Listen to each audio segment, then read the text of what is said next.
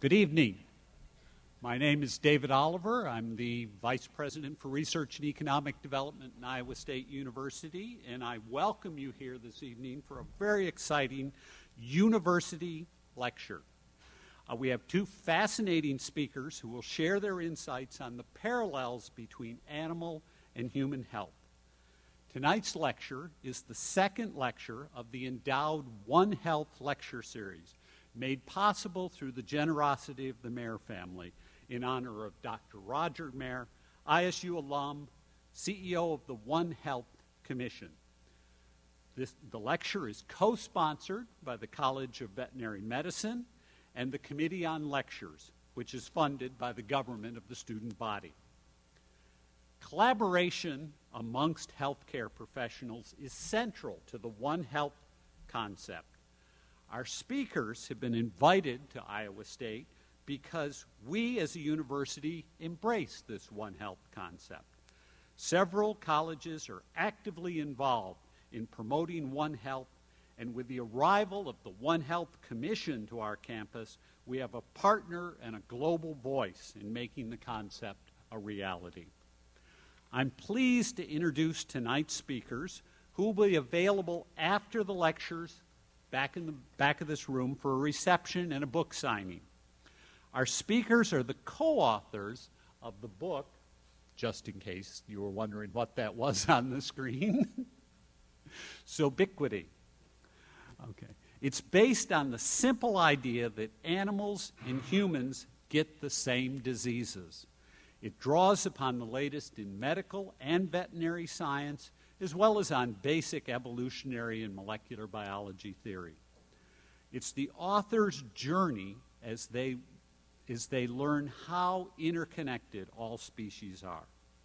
Author and cardiologist Barbara Natterson-Horowitz has treated human patients at the UCLA Medical Center for more than 20 years. She's a cardiac consultant for the Los Angeles Zoo and a member of the zoo's medical advisory board, as well as director of imaging at the UCLA Cardiac Arrhythmia Center. Dr. Natterson-Horowitz earned her bachelor's and master's degree from Harvard University, and she received her medical degree from the University of California at San Francisco.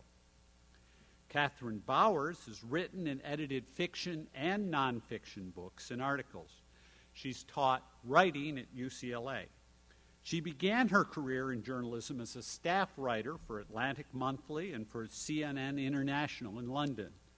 Kathryn later served as an assistant press attaché at the U.S. Embassy in Moscow, where she received the State Department's Meritorious Honor Award for her service. Dr. Bowers holds a bachelor's degree from Stanford. Please join me in welcoming Dr. Natterson-Horowitz and Ms. Bowers to Iowa State University. Thank you.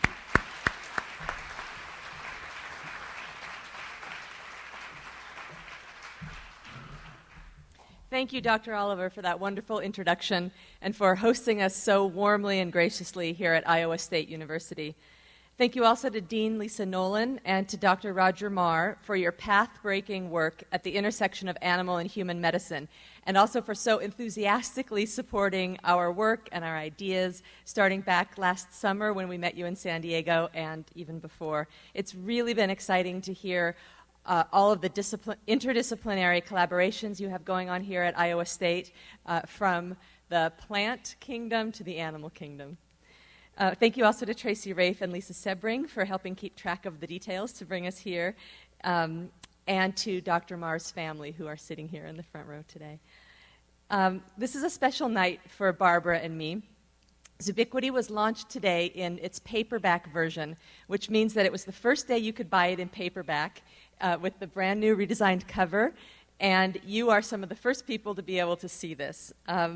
If you didn't see them outside, there's a beautiful stack of the paperbacks out there, and we're really pleased to be here at Iowa State for this milestone for our book and our ideas.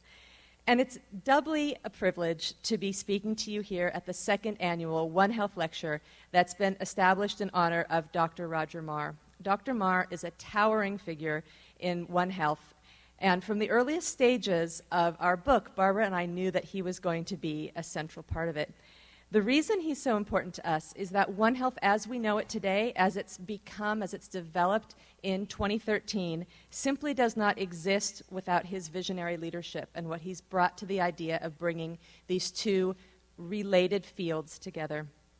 In fact, Dr. Marr's historic collaboration and friendship with a human physician who was Dr. Ron Davis from the American Medical Association is a centerpiece of the first chapter of our book, which we called Dr. House Meet Dr. Doolittle. Barbara and I chose that chapter title because we thought it perfectly illustrated this main point, that animals and humans get the same diseases, yet the doctors who take care of them rarely collaborate with one another. But when you think about it, why aren't these two sides collaborating? Intellectually, we know we are animals. Some of us might not want to admit it every day. Some of us might feel like it more than others. But our health connects in countless ways with the other members of the species that we share this planet with. I saw actually a commercial on TV the other day that's kind of a funny example of this. Maybe some of you have seen it. It's a white duck in a hospital bed with its bill taped shut and its wing in traction, and a bunch of doctors come in to examine their patient, and they're human doctors. So the joke is that it's a bird in a human hospital. And I saw that ad at first, and I thought, that sure is a Zoobiquitous kind of ad, but it didn't really answer a question that I've had, which is, why does that matter? Why are we so interested in other animals? Every day on TV, on the radio, in newspapers, we have stories about animals. We hear about blue jays and their complicated societies and their systems for figuring out who's a thief and who needs to be punished in their societies. We learn that elephants and dolphins grieve when they lose a member of their family. We learn how bumblebees can navigate toward their source of nectar by sensing the electrical fields that are within the flowers that the flowers are putting out. We hear that orangutans and chimpanzees and even gorillas have midlife crises. And we've even started hearing about collective behavior among animals, that groups of living things, whether they're the cells inside our own bodies or the flocks, herds, and schools around us, communicate and move in much the same way that we do as organized groups of people. So clearly we are fascinated by animals and our worlds and how we interact with them. But again, the question is that all there is? Are these stories just fascinating, or maybe they're just funny? Barbara and I think not. We think, and we've learned that many at Iowa State agree, and we're certainly not alone in this, that the diseases that veterinarians treat, the animals they care for, are highly relevant to human disease and health. Our understanding of breast cancer, heart disease, anxiety disorders, the bread and butter of clinical human medicine can be transformed by the comparative knowledge that veterinarians possess. Moreover, the time is right now for comparative, interdisciplinary, collaborative approaches to all kinds of problems. If you look at universities, the world of business, even the arts and sciences, the idea of working across boundaries, across disciplines, is starting to take center stage. Biologists are starting to collaborate with ethicists, gerontologists with interior designers, historians and anthropologists with environmental ecologists. So tonight, Barbara and I are going to tell you the story of Zoobiquity, how we came to put animal medicine and human medicine side by side, and why we think veterinarians will transform human medicine. It's a journey of collaboration and working across fields and sometimes crossing academic cultures. And it begins with my co-author, Barbara Natterson-Horowitz, and an experience she had with an animal that changed her life.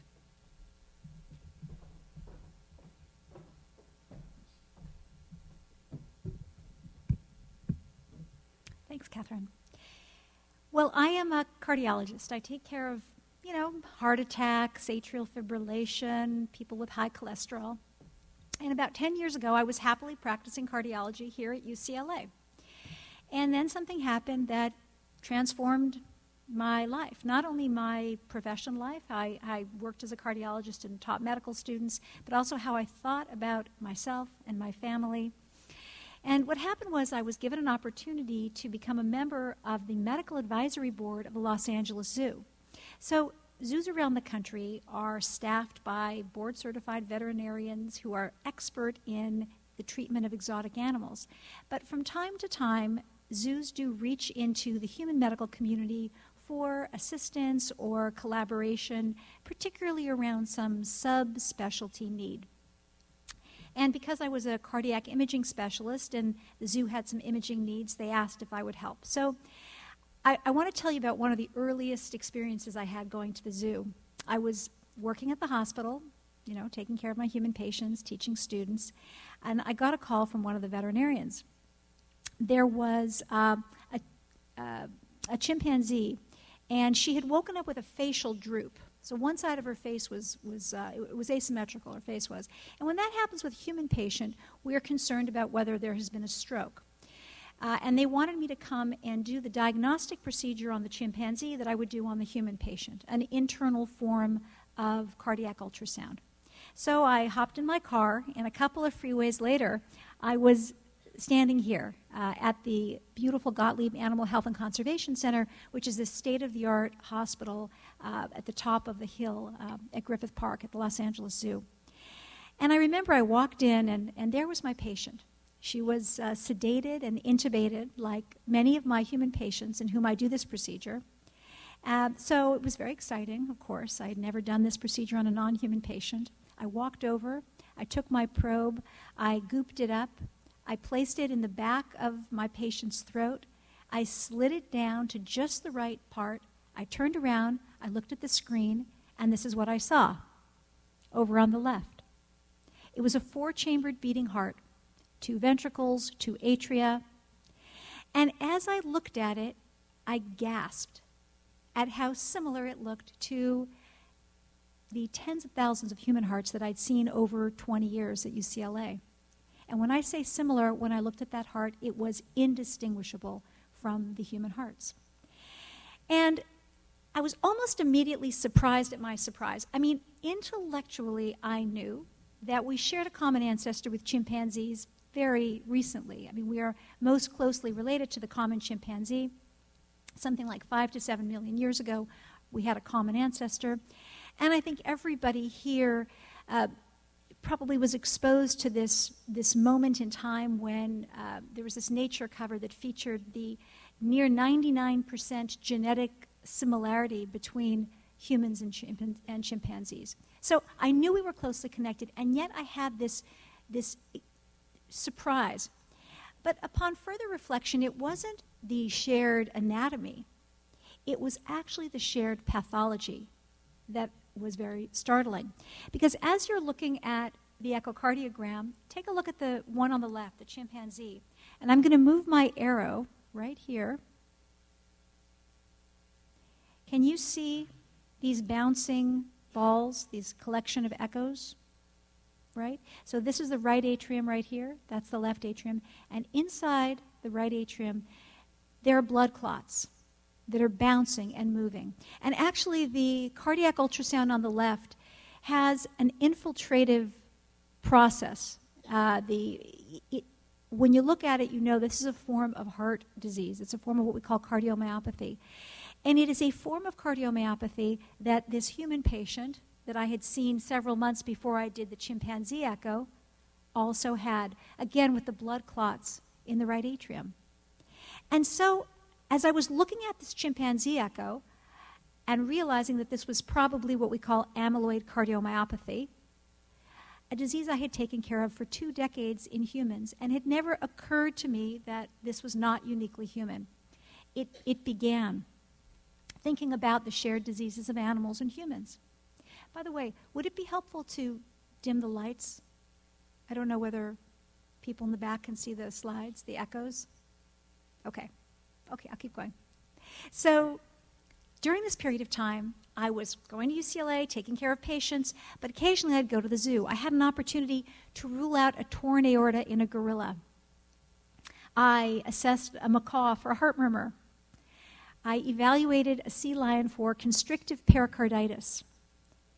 In this picture, I'm listening to the heart of a lion after a procedure that was done with a collaborative team of physicians and veterinarians in which we drained the pericardial sac of this lion. That's the sac in which the heart is contained, of about 700 cc's of fluid. Well, I started getting very interested in these connections because I was continuing my regular job as a physician, but I was being exposed to these diagnoses at the hospital. I would be on rounds with the veterinarians at the zoo, and I would hear them talking about breast cancer and congestive heart failure and diabetes and OCD and anxiety disorders. And I would come back to UCLA and share this with my colleagues, and pretty much no one had heard of animals having these problems, which is pretty remarkable. So Kathryn and I, at that point, we had the great good fortune of meeting one another, and we started thinking about this gulf. Why was there such a divide between human and animal medicine? And more importantly, what was the cost of this separation? And what might the opportunities be if we brought these fields closer together? I began lecturing at UCLA, at other local hospitals and schools about the connection between animal and human health. I talked about some of the issues that had already been identified through the One Health movement. The fact that the majority of emerging infections that are affecting human populations come from the animal reservoir. That's one compelling reason for physicians and veterinarians to collaborate. I talked about the important role that animals play in the life cycle of diseases that have a heavy impact on human communities around the globe. And I talked about the issue of animals as sentinels of human disease, that animals around the world, terrestrial animals, oceanic animals, can develop diseases which presage the disease in humans. And I would speak to medical students about the fact that we have shared fathers, that our fields claim the same fathers. Sir William Osler is identified by every medical student, certainly in the United States and Canada, as an important father of modern medicine. But until we began this project, I didn't know that Osler is claimed as a father of veterinary medicine as well. In fact, he was one of the founders of McGill School of Veterinary Medicine, and in fact coined this term, One Medicine. And of course, one of Osler's teachers was Rudolf Virchow, who was considered the father of modern pathology and wrote the wonderful quote, "Between animal and human medicine, there is no dividing line, nor should there be. The object is different, but the experience obtained constitutes the basis of all medicine." And I talked to medical students, and I talked to interns and residents, and I talked to faculty members, all physicians, about these connections between animal and human health. And the audience was interested and respectful, and that was about it. But what I began realizing as I would look at these physicians is that 95% of them were not infectious disease specialists, nor did they consider public health concerns to be their responsibility. They were pediatricians and gastroenterologists and dermatologists and cardiologists and psychiatrists and family practitioners and OBGYNs. That is who 95% of physicians are.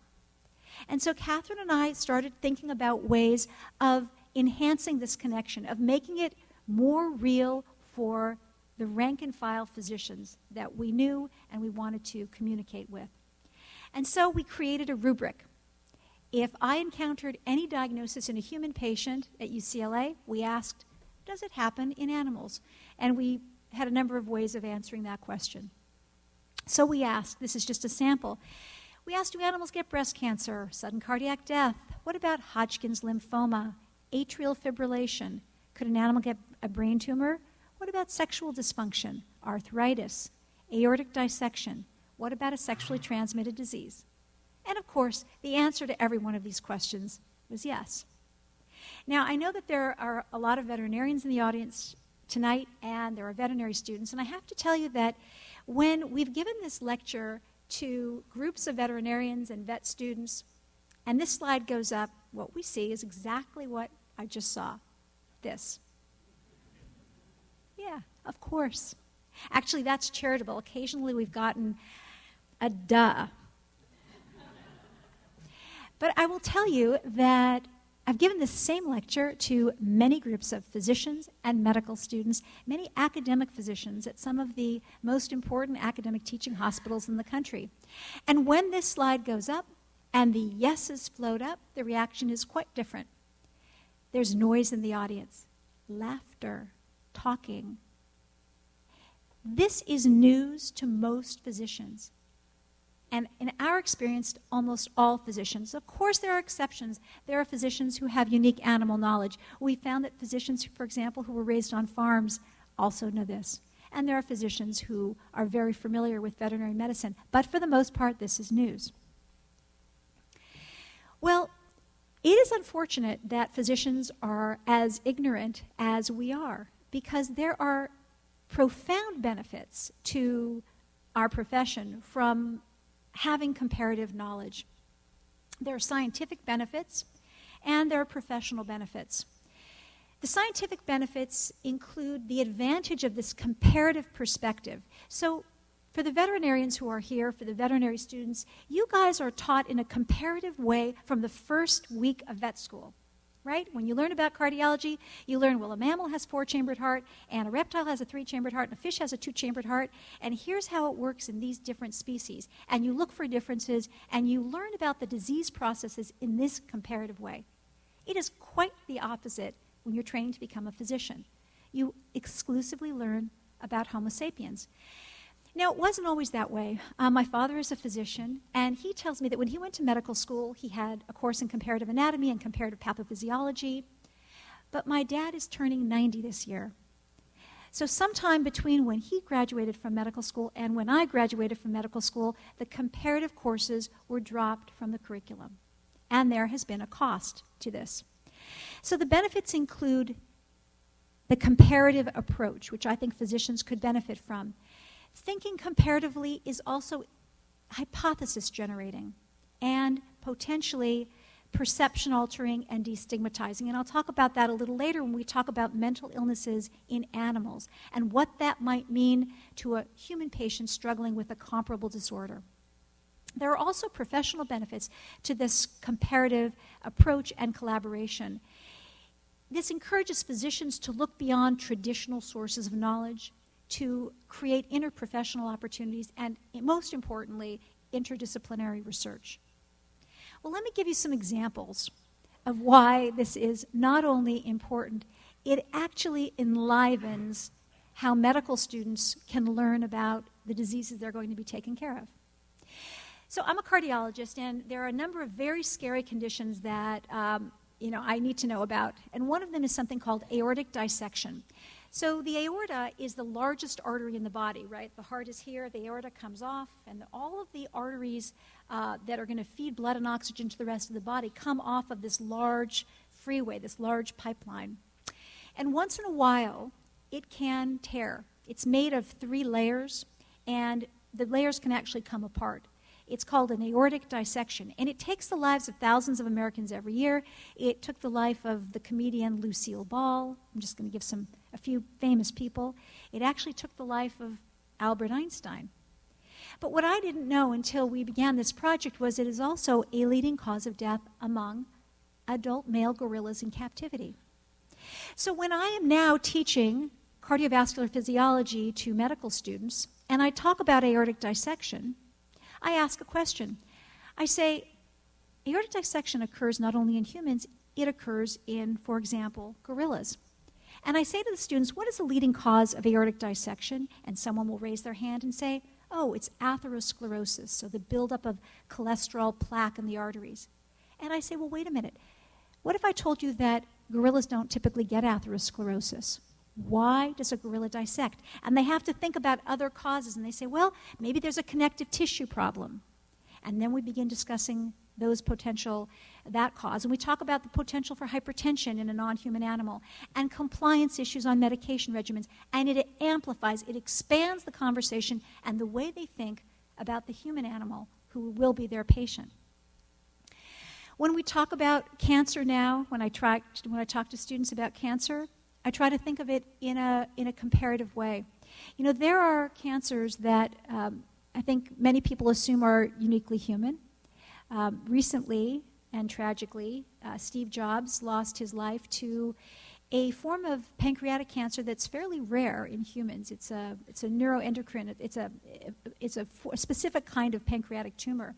But it turns out, while it's rare in humans, it's common in ferrets and certain breeds of dogs. And again, this comparative perspective is not only hypothesis generating, it alters, I think, how students and potentially patients think about the diseases that impact them. When I was about 12 years old, I remember learning about another 12-year-old. His name was Ted Kennedy Jr., and my parents told me about him. And I learned about him because he had had cancer. I didn't know very much about cancer when I was a kid, but he actually... Oh, what happened there?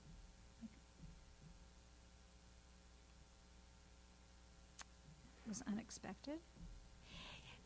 He had a cancer called osteosarcoma. And osteosarcoma is a bone cancer that affects teenagers when they're having their growth spurts. It typically is seen in taller teenagers. But it turns out, and actually he ended up having an amputation, which was curative. He's still alive, and I understand embarking on a political career himself. But it turns out osteosarcoma is also an important disease and sadly a killer of many large breed dogs, of golden retrievers and Bernese mountain dogs and St. Bernards and other breeds. And so there are these important comparative elements, and research is now ongoing, which is bringing together what is known on the human side and the animal side to benefit in a bidirectional way both human and animal patients. Well, breast cancer was a topic that we felt was very important to cover because when you work in a human hospital, there is so much breast cancer and it impacts every department in the hospital. I mean, as a cardiologist, I look at cardiac ultrasounds all day long of women who are undergoing chemotherapy with drugs that can be very toxic to the heart muscle. And Kathryn and I learned comparatively that breast cancer has been seen in practically every mammal in whom it has been looked for. So it has been seen in animals from kangaroos and camels to even whales. But we learned, and this has, I think, tremendous potential importance for the human side, that there are certain mammals that are predisposed to breast cancer and others that seem to be relatively protected. We learned, for example, that jaguars originating in Venezuela have a high incidence of both breast and ovarian carcinoma. By the way, big cats in general, tigers and lions and leopards have a high incidence of breast cancer. And also certain breeds of dogs do as well. Well, there is a mutation called the BRCA1 mutation. And it's a mutation on the end of a chromosome that's seen in human patients who are predisposed to breast cancer. Now, that mutation is seen in certain ethnic groups. It's seen, for example, it's overrepresented among Ashkenazi Jewish women. And I am an Ashkenazi Jewish woman, and I had actually been recently screened for this BRCA1 mutation when Kathryn and I were beginning to talk about this issue of comparative breast cancer. And so I have to say it was stunning to me to learn that jaguars, some of these jaguars, are potentially susceptible to breast cancer because of a BRCA1 mutation. And by the way, the same thing is true of groups of English Springer Spaniels who are also predisposed to breast and ovarian cancer. They have this BRCA1 mutation. Well, it was startling, and actually was the inspiration for what became the title of our cancer chapter. So we decided to entitle the chapter Jews and Jaguars. And that actually ultimately was not the chapter title. We added to it, and I'll tell you why in just a moment. Because around that period, as we were learning everything we could about cancer in different species, we stumbled upon an article with a title that was really thrilling and startling. The title of this article was The Epidemiology of Dinosaur Cancer. Now, looking back years after we encountered that originally, it seems amazing to me that we were even surprised. I mean, dinosaur DNA would be susceptible to the same transcription problems that human DNA or dog DNA would. Of course, dinosaurs would have cancer. And it turns out there are many instances of both primary and metastatic cancer seen in the bones of dinosaurs ranging from Gorgosaurus to hadrosaurs to a range of dinosaur species. So ultimately, we ended up calling this chapter Jews, Jaguars, and Jurassic cancer. But to get back to this issue of predisposition versus a relative lack of susceptibility, we learned, and we thought this was really interesting, that dairy cows and dairy goats, what we understand some veterinarians call the professional lactators, that they almost never get breast cancer.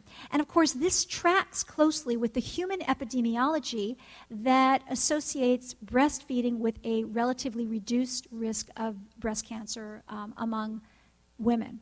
So that is fascinating, I think very hypothesis generating, and just that kernel of knowledge I think creates an opportunity for a kind of collaborative conversation which could have real impact on an extremely important human disease.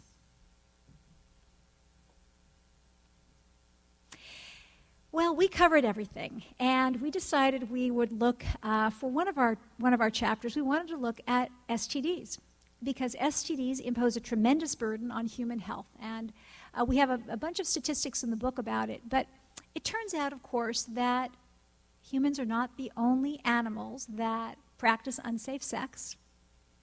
Actually, we don't think there are any animals that do practice safe sex, and many of them have multiple sexual partners, so of course they're passing pathogens, viruses, bacteria, back and forth. And so it is really not surprising that animals would have STDs, and yet when we talk about STDs with physicians, it is shocking to them. Well, we learned that there's actually an epidemic of chlamydia, of venereally transmitted chlamydia affecting the koalas of Australia. And actually, we talk about the potential for translational modeling of the transmission of STDs in human populations by looking at how wildlife biologists in Australia are studying it in the koala. And of course, this became the inspiration for the title chapter of our STD chapter. We called it The Koala and the Clap.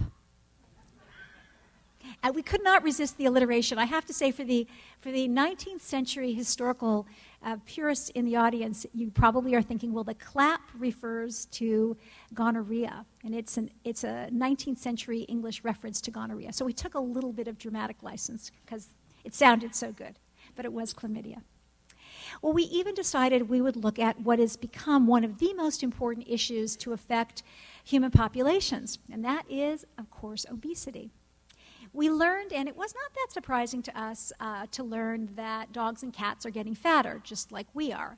It's been estimated that up to 60% of our domestic cats and dogs now are overweight to obese. Actually, we learned about some veterinarians in the UK who have used liposuction to deal with lipomas that are threatening the skeletal health, the spinal health of some dogs. And we even learned about a low-carb, high-protein diet that's given to obese felines. And of course, it's called, wait for it, the Catkins diet. But more interesting even than companion animal obesity was the reality that there have been some feral populations that have been noted to be getting fatter. And that opens up this possibility that there could be environmental factors that are contributing to a species-spanning obesity epidemic.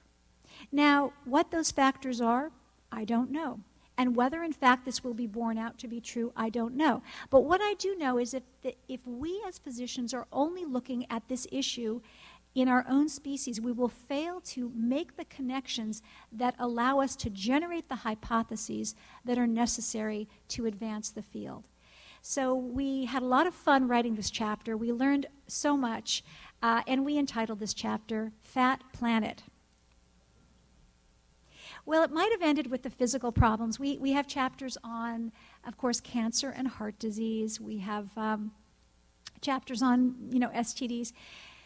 But actually, before I trained as a cardiologist, I had kind of a unique path. I finished medical school, and I couldn't decide what I was going to do. I loved everything. And my father was a psychiatrist, and it was kind of in the family. So I thought, I'll train in psychiatry. So I actually did a full residency in psychiatry.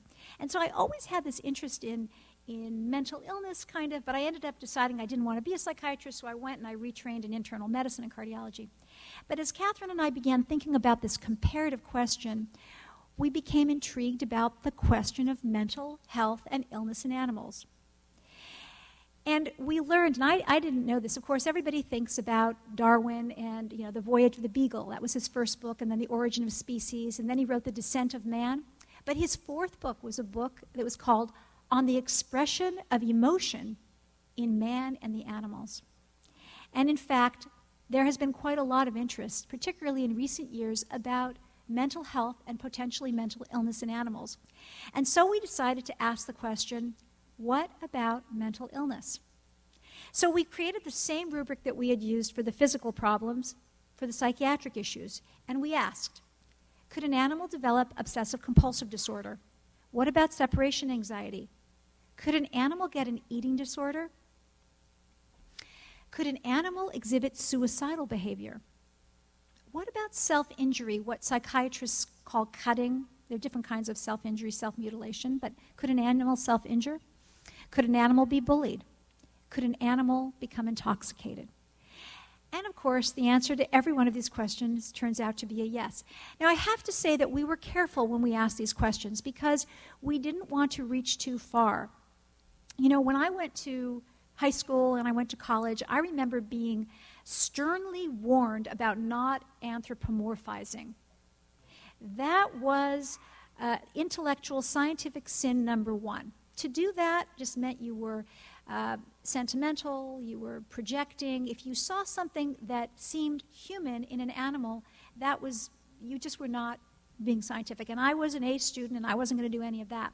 So we had a little bit of that, you know, as we entered this project. I have to say 5 years later, Kathryn and I really think that at this point, given what we now know about the shared genomics between animals and humans, about the important impact of the environment on epigenetics, that the real risk is not anthropomorphizing. The real risk is failing to see these important and deep connections that we share with animals. But in any event, when it came to questions like suicidality or self-injury, we were very, very careful about how we defined things. And we can talk about some of those later. I'll cover a few of them, and then you can ask questions if you have interest. Well, let's start with the low-hanging fruit. Can I have raise your hand if you have a dog or a cat? Okay. Now, raise your hand if you have now or ever have had a dog or a cat that you think has had either a behavioral problem, you might call it a psychiatric problem, you might say mental illness. Raise your hand. And if I expand the definition to include anxiety, raise your hand if you've ever had an animal with anxiety. Okay. How about an animal with what you think is a compulsive behavior? Okay. So then let's start with, yes, we have an honest group here. Let's start with anxiety and separation anxiety. So as many of the veterinarians here, I'm sure all know, that there are certain breeds of dogs that are particularly predisposed to anxiety, and there are various forms of anxiety disorders that occur in animals. This dog actually has separation anxiety, and separation anxiety in dogs, from a symptomatic perspective, is characterized by barking and panting, pacing and whining and all kinds of destructive behavior. If you've ever had one, you know what that is. But it turns out separation anxiety in humans is very similar in a number of very interesting ways to separation anxiety in dogs. The developmental window in which it emerges, the patterns of crying and protest when the object of connection is gone, the decay in crying and the timing, and when in both dogs and in humans. And there are multiple forms of separation anxiety that are described in dogs, and animal behaviorists talk about them. But there's one form particularly that seems very, very much a kind of natural animal model of separation anxiety in the 1 to 3-year-old child. There are other very interesting common disorders. I don't know if any of you ever were fans of the television show Monk, but I love this show. And Monk is this completely brilliant detective. He's kind of like a Columbo-style detective, but his fatal flaw is that he has obsessive-compulsive disorder. And OCD, of course, is a very important human diagnosis. It continues to rise in the human population. There's better diagnosis. But it turns out there are multiple forms of compulsive behavior that are seen in animals. One of them is called canine compulsive disorder. And although I have canine OCD here, the veterinary behaviorists are quick to point out that you can't really call canine compulsive disorder obsessive compulsive disorder, because the O of obsession requires thought, and thought requires verbalization to the physician. So when a human patient has OCD, and let's say they're washing their hands over and over and over again, if you ask them why they're doing it, they will tell you they have an obsessional thought.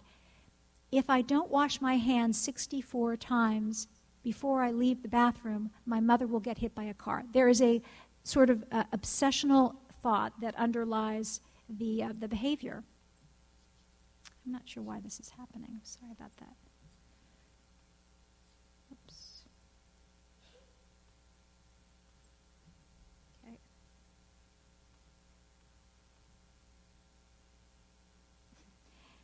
This is a first, but okay.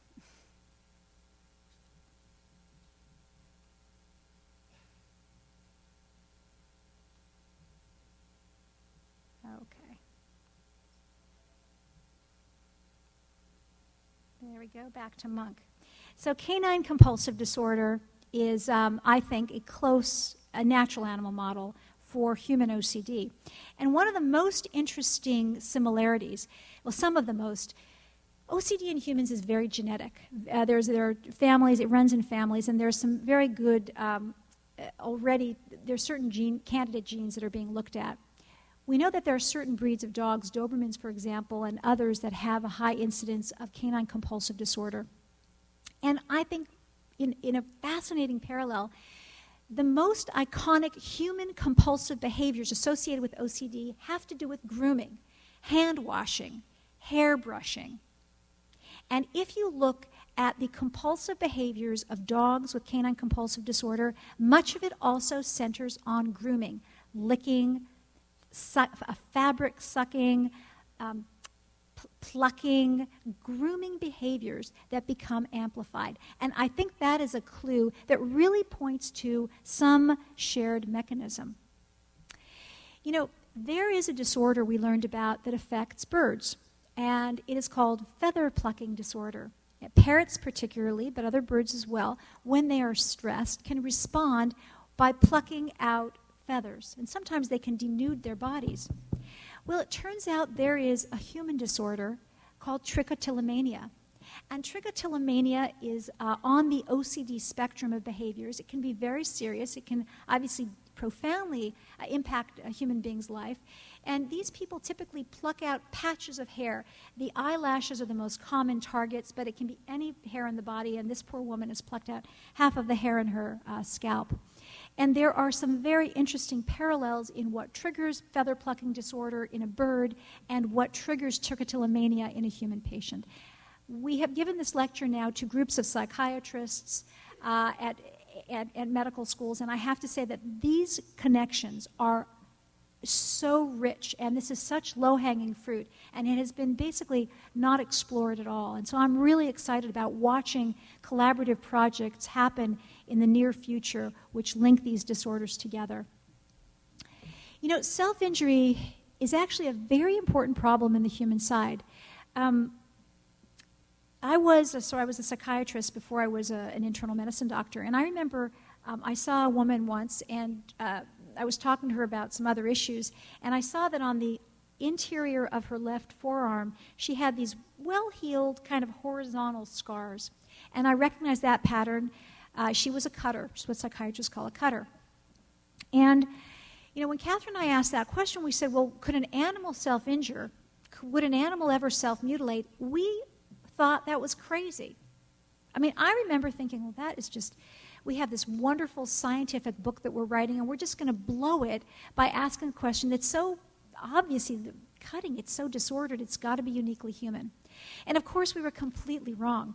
We now know that many, many animals, from birds to horses to octopus to cats and dogs, self-injure, and they do it a lot. And they do it for reasons which are well known to veterinarians. This is a dog who has something called acrylic dermatitis. This dog has licked and licked and licked and licked until the skin was broken, and even when the skin was broken, he's continued to denude the skin and break the skin. Here's where we think the translational opportunities are rich.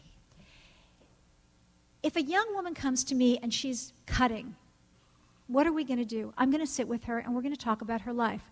We're going to talk about her relationships. We're going to talk about her early childhood. We're going to try to connect. And while I may use drugs to help her get through this, we're going to use a lot of talk therapy, a lot of psychotherapy. Well, veterinarians obviously don't have talk therapy as an option. So what they do, the ones we've interviewed, is they look at the environment. And they ask what is happening in the environment that is contributing or triggering the self-injury. And they've identified 3 factors that are very predictive of self-injury in certain animals. One of them is isolation. One of them is boredom. And the third is social stress. Well, if you superimpose that model to the human animal, might we begin treating self-injuring patients in a different way? I mean, we learned that because isolation can trigger self-injury, for example, in a horse, an isolated horse who's self-injuring is brought back to the herd. Horses are herd animals. They should be with other horses. And if there aren't other horses around, we understand that some veterinarians will take a little chicken and put it in the stall. Just the presence of another companion can decrease the self-injuring behavior. And we learned that since boredom is a risk factor for self-injury, they don't strap on the feed bag and let the animal consume the meal in 5 minutes. They create foraging difficulties. They create challenges, environmental enrichment to combat boredom. I think all of us can imagine how that model might shift how we think about a self-injuring teenager in their room alone, either physically alone or psychologically alone. Of course, the drugs that we use to take care of human beings with psychopathology are now very similar to the drugs that are used in animal patients. It was fun the first time we learned that one of the most commonly prescribed veterinary psychopharmaceuticals is a drug called Reconcile. So Reconcile is the brand name for fluoxetine. And fluoxetine, when it's given to human beings, is called Prozac. And one of the most enjoyable fun facts is that the manufacturers of Reconcile take the fluoxetine and they infuse it with a beefy scent and a beefy taste to make it more palatable. But it's Prozac. And we know that lots and lots of animals are on Prozac. Just as a little aside, we've talked to many, many physicians and veterinarians over the years, but we've learned that psychiatrists particularly, if you ask them about their animals who have mental illnesses, a lot of them have prescribed this class of medication for their pets. They've just given them well, my dog has OCD. I gave him Prozac, so it's very, very kind of interesting. Let me hit a few other disorders and then wrap things up. Kathryn and I asked, could an animal get an eating disorder? Well, if your definition of an eating disorder is an adolescent girl standing in front of the mirror saying, I look fat, then no. Animals don't get that kind of eating disorder. They're not going to have body dysmorphic disorder. But if you ask a different question, if you ask a doctor, a veterinarian or physician, a simple question, can the environment affect your eating? Does the environment affect eating? Can stress affect eating? Everyone would say, well, of course. And so if you think about an eating disorder as a perturbation in normal eating behavior that is triggered by an environmental change, then you begin to think, well, maybe, yes, this would be conserved across species. We learned about something called the Thin Sow syndrome, and here we are in the capital of probably of pig knowledge, maybe in the world. I just learned that pigs outnumber humans in Iowa at a ratio of 5 to 1.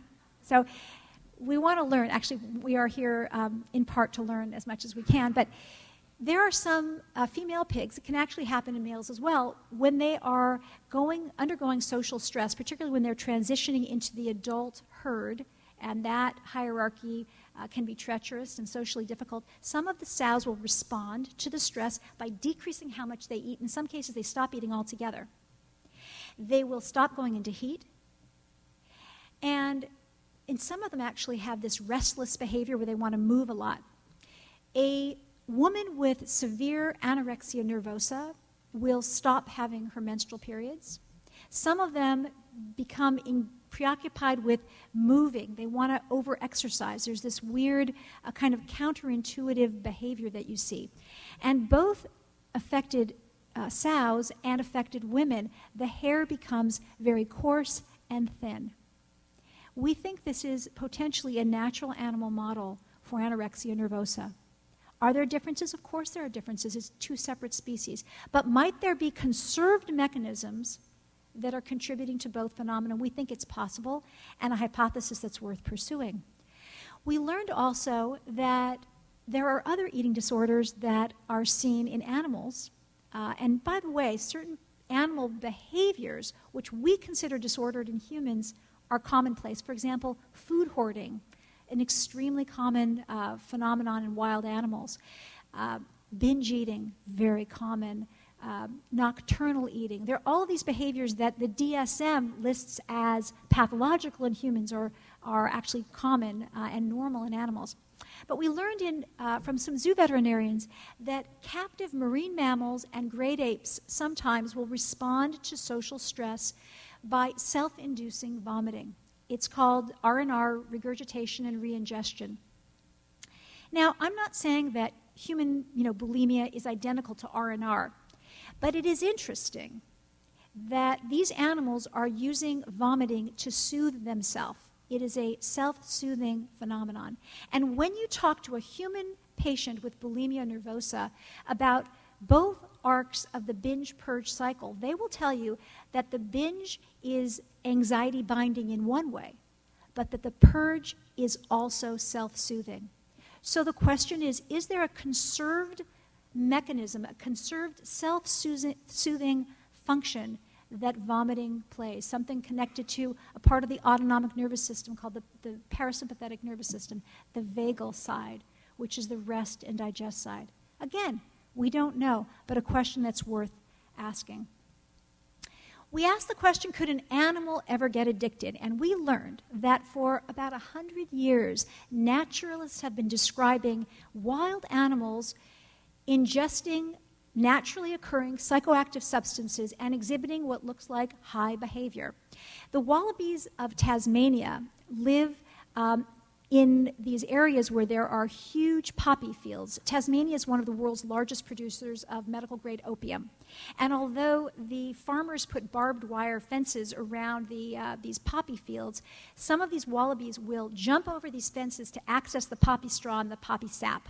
And they consume it and they get high. And sometimes they actually die of the intoxication, or they get killed because they're intoxicated. There are many examples that we learned about. We were only able to include some of them in the book, and fewer I'll be able to talk about tonight, but just a few that are interesting. In the Canadian Rockies, there are bighorn sheep that are very interested in consuming a hallucinogenic lichen that grows on top of these cliffs. And these bighorn sheep will scale these cliffs to access this lichen. And some of them are so into it that they'll actually grind their teeth down to the gums trying to access more of the lichen. And then most iconically, the waxwing birds, cedar waxwing birds, have this preferential interest in the fermented berries of pepper trees. And they're said to fly over the non-fermented berries to access the fermented berries. And when they access them, they eat and eat and eat, and they become drunk. They are called drunken birds. We've heard veterinarians refer to waxwing birds who are intoxicated and flying as flying while intoxicated. So yes, it's kind of funny, but it's funny the way like human drunkenness is funny. It's a little funny, but it's not really funny because everybody sort of sees the consequences. And in fact, these waxwings suffer from the same consequences because when they're drunk, they fly into glass walls and they die. And this is seen in a number of types of waxwings. This collection of dead waxwing birds came to us courtesy of the public health veterinarian in Los Angeles County, Emily Beeler, and she did a necropsy on one of them, and actually you can see that his gullet is just engorged with these fermented berries. So it's, again, an interesting parallel. And the birds die of the same kinds of traumatic injuries that we see in human patients. Well, let me just kind of conclude by talking about the big idea. In medicine, we talk about the potential for translational research, which means taking knowledge that's being developed and discovered at the bench, that is in the basic science laboratory, and bringing it to the human bedside. It has been transformational for human medicine. But Kathryn and I think that there is another way to be translational. If translational research in its most traditional form involves micro-inspection, then this ubiquitous species-spanning approach is the elastic recoil away from that. It's looking across species and even across time for shared mechanism and trying to understand and develop new ideas in this comparative way, which we can then also bring to the human bedside. I want to end with what we think so far is kind of our killer app, let's say. We want to demonstrate that there is a way to think in this translational way that can lead to new questions that you could not develop without this way of thinking.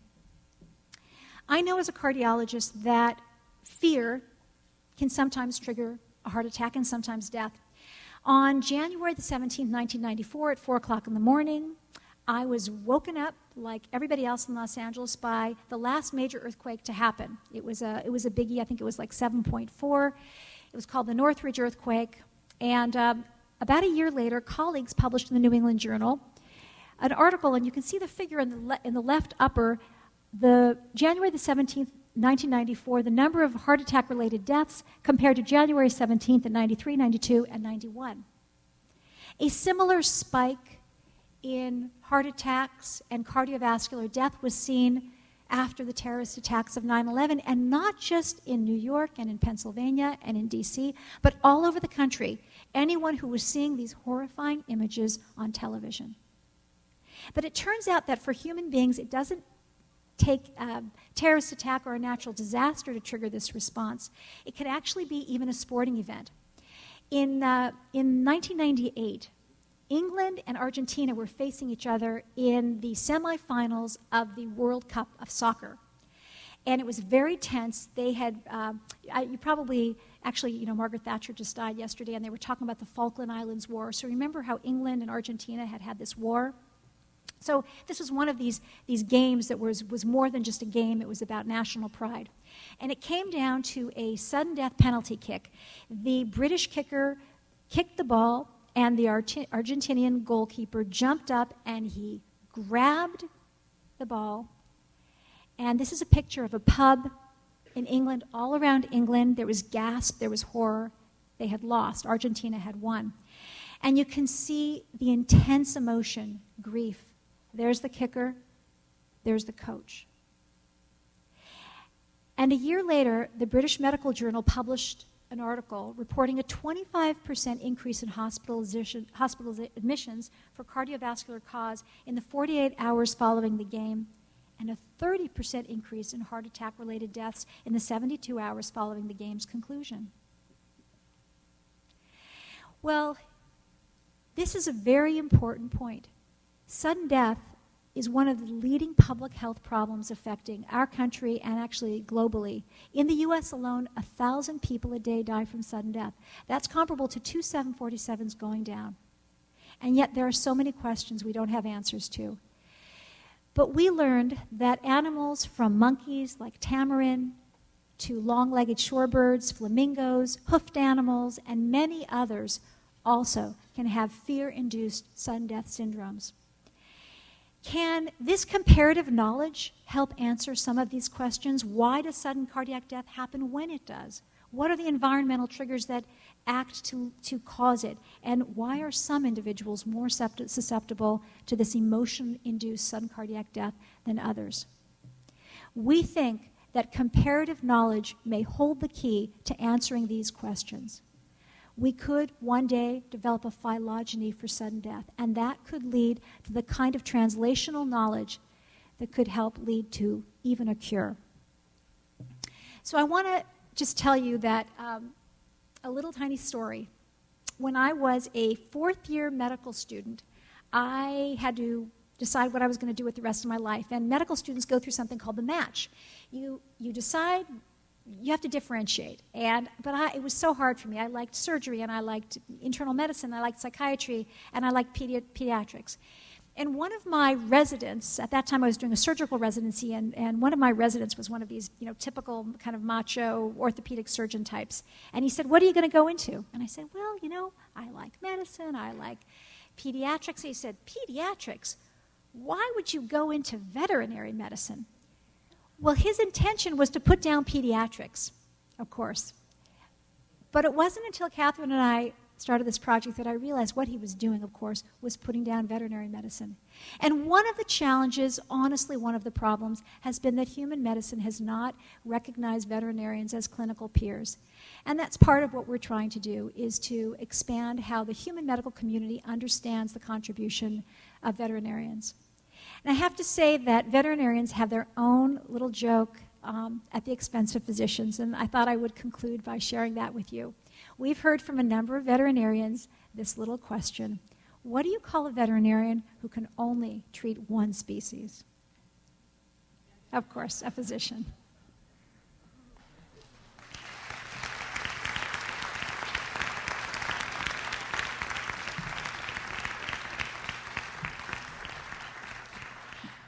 So we would love to take some questions if you have any. We've been asked that you use the mic in the center of the room because it's being recorded for possible future broadcast.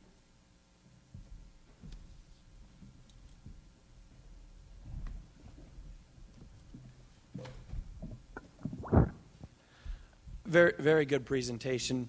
And I want to actually touch on your last point and ask a question out of you, in that I'm a veterinary student, and I think I'm also a food animal veterinary student, so I might have a lot of bias.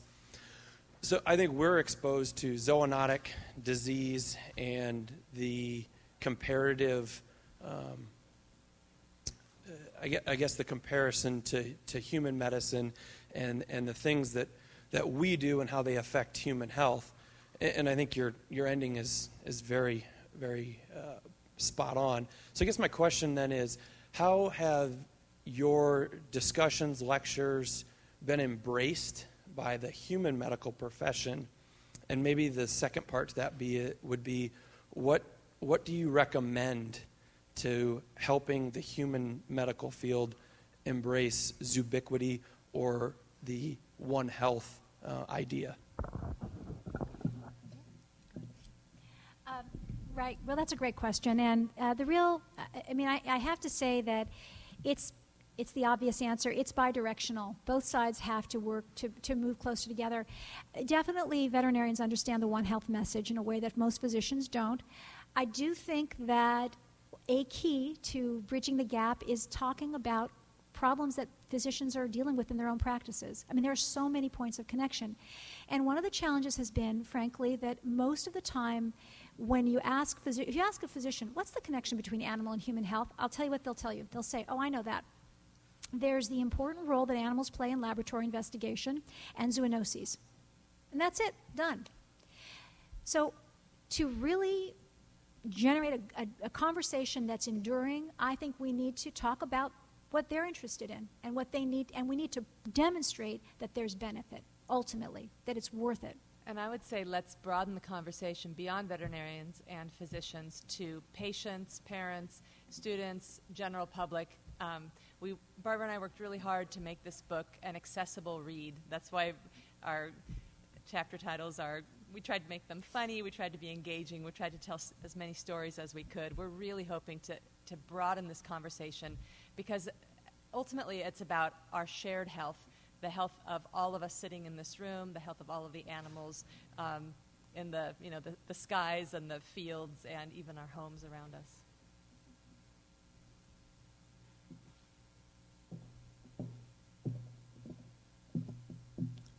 Wow. I hope you get rich. Seriously. I heard about this on NPR this morning, bought the book on my Kindle at 3 o'clock this afternoon, and had it read to me all the way here to Ames. But this, and having taught high school agriculture for 15 years, and now working at Department of Education, I've really seen this really as so connected forever. And I just thank you for bringing this up. But then when I think about, as baby boomers retire, some analysts say that we're maybe not going to have enough physicians in the pipeline to meet the growing demand. How might something like this help with that? Well, that's an interesting question. How kind of the One Health approach can help extend the delivery of health care. Is that what you're asking? Yeah, and I guess I think back to a couple farmer examples. I personally know of several farmers that would just get a bad cut and stitch it themselves. Mm-hmm. And they knew enough about antibiotics, et cetera, to watch it. If they needed to go to the doctor, they would, but they could do the basics themselves. So I just wonder if there's an opportunity for maybe... Yeah, I mean, it's early days still. I think what we're really trying to do, I mean, even the pictures that I show of myself with the animals, I'm not a veterinarian, I'm a physician. I show the pictures. My own story was just, I happened to be invited into this veterinary space. If they hadn't invited me, I never would have had the epiphany. But the field of veterinary medicine is discrete, as is the field of human medicine. There are licensing issues, and we are still, and I think, for the time being, we need to be different fields. The problem is we are still very overlapping. I mean, I'm not legally qualified to practice dentistry, and yet I talk with dentists every day when my patients need dental work. And I think it's that kind of closer collaboration of the fields, and really, one thing, I think sharing educational space can be very helpful. Back in times gone by, we know that veterinary and medical students train together in the first couple of years in certain institutions, and even developing those early relationships can be very enduring, because those people that you meet when you're in your 20s, they're your friends forever. And well, let me clarify my thoughts a little bit. I mean, I had a brain injury 5 years ago. I sometimes ramble, but I guess I was thinking, in terms of comparative anatomy, might there be a way that maybe more physicians will actually approach the general practice area than choosing specialties? Mm-hmm. Isn't that cool in health to choose a specialty rather than generalize? That point is a great point. When I'm at the zoo and I see what the veterinarians are up to, they take care of the zoo vets do surgery, they deliver babies, they practice internal medicine, pediatrics and geriatrics. It is truly like old-style kind of family medicine that, very few people, certainly at an academic medical center, are going into these days for a variety of reasons. It's inspiring. And that's a really interesting point, whether spending time with veterinarians might inspire medical students to pursue a broader, more primary care-based field. That's interesting. Or at least a more holistic, possibly group-oriented. And I guess I thought of it because, in general, I don't think veterinarians maybe specialize to the degree that physicians do. No, there's a tremendous veterinary subspecialization, but I think that, there's... But they're still educated in a broader range of species rather than just one, so... Right. I mean, we differentiate so early in human medicine. Literally, the minute you graduate from medical school, you're either a medicine doctor or a surgical doctor. And if you go into internal medicine, you literally aren't going to be doing surgery. And then you bifurcate again. You say either you're pediatric or you're adult. And if you're adult, you never take care of any patient who's under the age of 18. So we do a lot of differentiating very early on. And I think that's actually disadvantageous. Thank you. Thank you. Hi there, wonderful talk. I'm a veterinary PhD doing research on translational work involving lysosomal storage diseases in dogs to develop therapies for kids. So this is wonderful talk to hear. It's sort of what I do all day in my life. One area that you haven't touched on that you might think about is the delivery aspect of veterinary medicine. I remember when I was rotating through oncology service as a vet student, my dad was diagnosed with cancer. It took him 6 weeks to get fully diagnosed and staged. Mm-hmm. We could do it in less than 48 hours in a dog, and that involved biopsy, scintigraphy, absolutely everything you can imagine. And we did it for pennies on the dollar relative to what my dad was charged. Thank you. Thank you. I think it's sometimes good when you have a driver. I've been to a number of the One Health on the human and avian influenza, where you had a real topic which caught the news, and this then drove the One Health together. The other one, I suppose, is West Nile, although the humans were a little disparaging about West Nile when it started. That takes up the topic of our final chapter. Is the story of the vet heroine who I had was lunch with instrumental in discovering Ms. McNamara, and it was very interesting. And part of that story happens here. Just one comment. England have lost 5 penalty shootouts. I'm surprised there's anybody left there.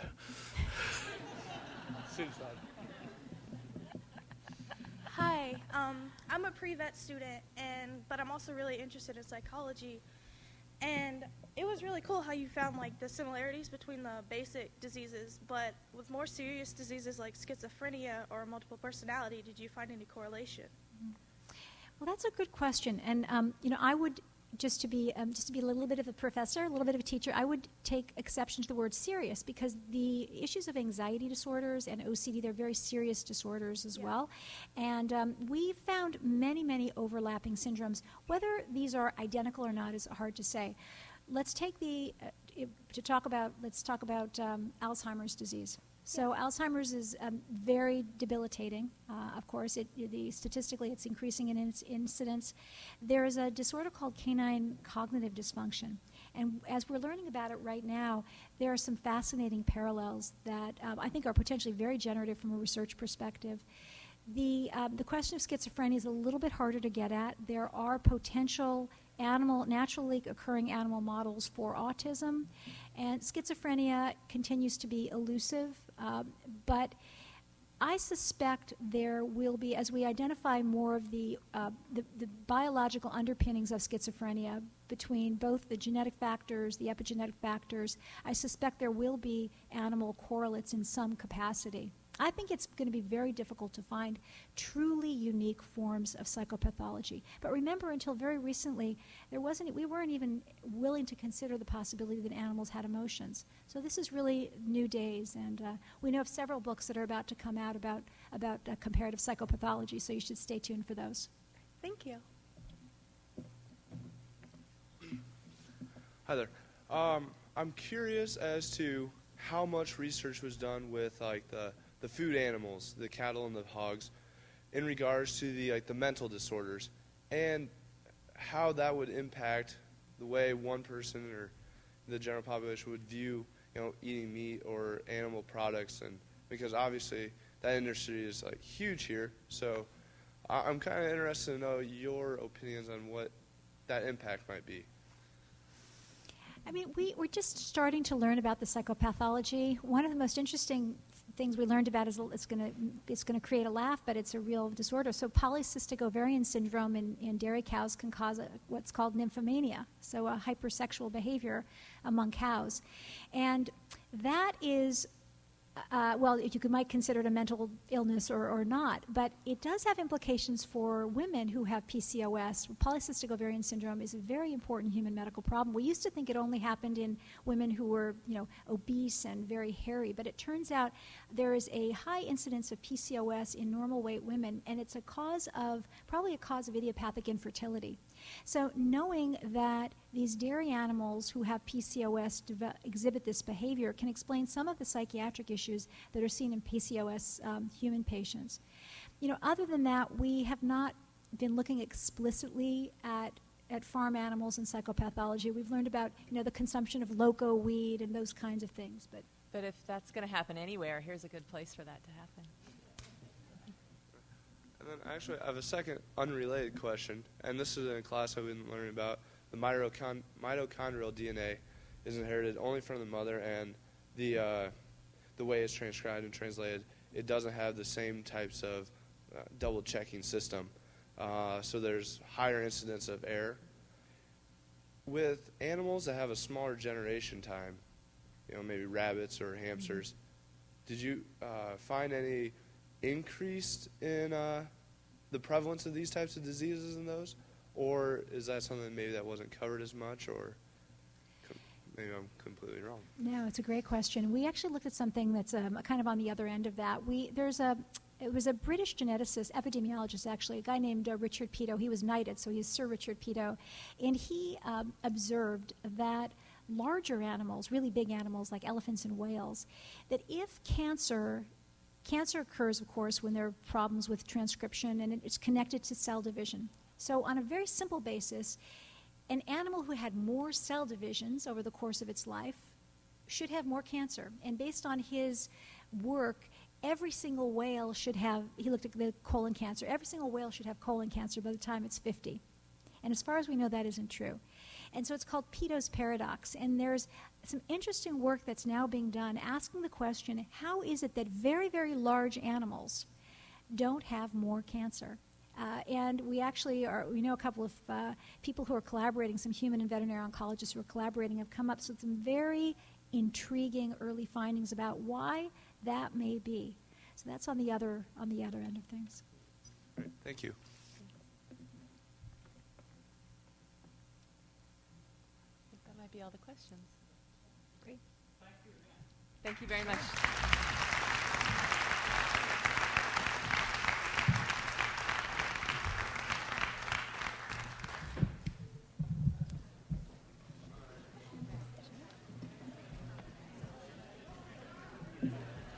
Hold it just a second. Before we enjoy the reception and the book signing, I'd like to introduce Dr. Lisa Nolan. She's the Stephen G. Julesgaard Dean of Veterinary Medicine, and she'd like to make a special presentation to the speakers. Thank you, Dr. Oliver. I thought that was a great talk. They are such great ambassadors of the One Medicine concept, but also the veterinary profession. And as a veterinarian, I really appreciate that. But it's my pleasure to commend you on your dedication to promoting the commonality between human and animal medicine, as illustrated in the great book Zoobiquity and in the wonderful presentation tonight. To show our appreciation, I'm honored to present each of you with a replica of our beloved Gentle Doctor statue. The original sculpture was created by Christian Peterson in 1938. You'll see it tomorrow. The original now resides in our Hickson Lead Small Animal Hospital. It's become an iconic symbol that's used worldwide to illustrate the great work performed by everyone in the veterinary profession. I think the late Dr. Frank Ramsey, an alum and former faculty member, said it best. He described the sculpture this way. He said, "The Gentle Doctor reflects concern, affection, love, and the significance of life for all creatures, great and small." I'd also like to thank everyone involved in making this event so special, including Dr. Roger Marr and his family. Dr. Marr is the CEO of the One Health Commission. So let me get the statues. I'm going to disappear for a minute. Thank you. So join us for the book sign in the back of the room and get a chance to meet our speakers one-on-one. Thank you. Good night.